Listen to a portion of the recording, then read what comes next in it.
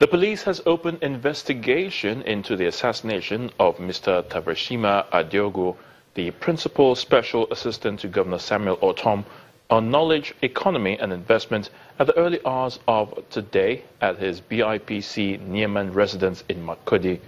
The Commissioner of Police, Mr. Bashir Makama, who suspects the killing to be a planned assassination, informed Channels Television that the wife of the governor's aide, who was also shot during the attack, is being stabilized by a medical team at an undisclosed hospital and promising to hunt down the perpetrators.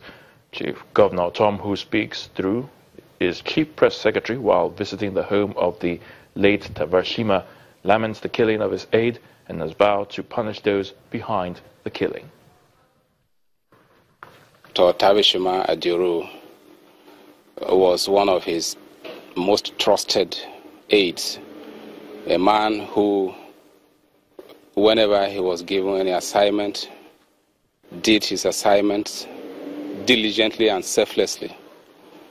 One of the men who have anchored the economic team of the state.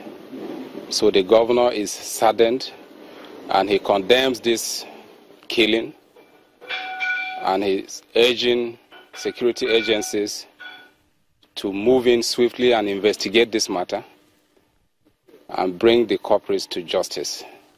Investigation has commenced.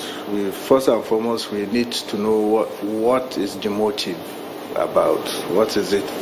Why would he be killed? Since it is not robbery, if it is robbery, fine, we'll also find out. We have to identify what motive it is, and in this case, it's intelligence-led investigation, not the normal, how many people have you arrested, what is the police doing. We are analyzing his phones, we are checking his calls, and all those relevant information we can lay our hands on at the time being.